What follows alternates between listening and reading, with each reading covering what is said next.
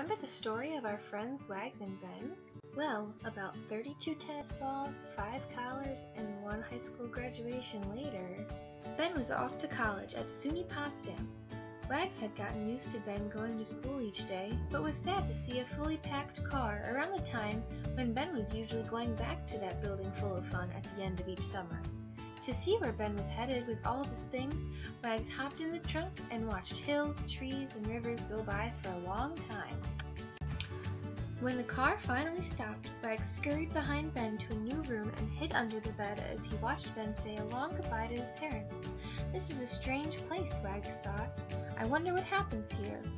The next day, when Ben left the room, Wags followed to see what was there to explore, and to see where Ben was headed.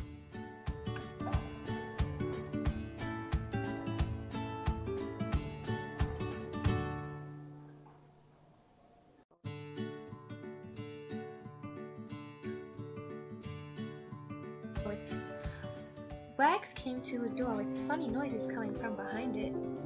Inside was a tuba, a bassoon, and a piano. The girl playing bassoon giggled when she saw Wags so curious about her instrument.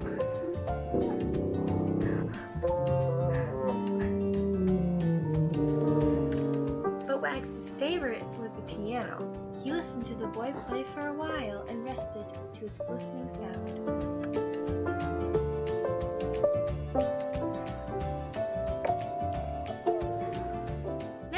Wags had wandered into a room full of paints, not unlike the one he found that day as a puppy. He found a girl painting and wanted to try too.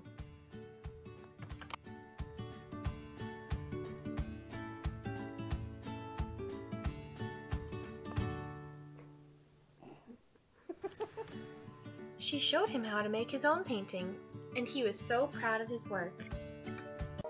Next, Wags found his way into a big room with a dancing girl.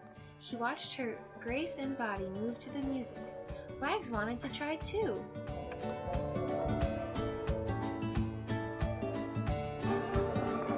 Wags jumped and stretched his paws in sync with the dancer, and played until she had to go.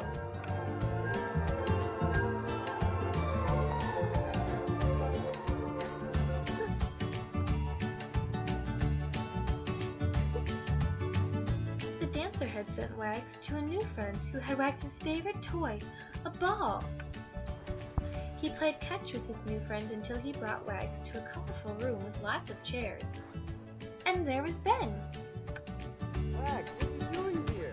What have you been doing all day? Asked Ben. He thought of all the fun he had at Ben's new school, and although he would miss Ben very much, Wags knew of all the fun in store for him.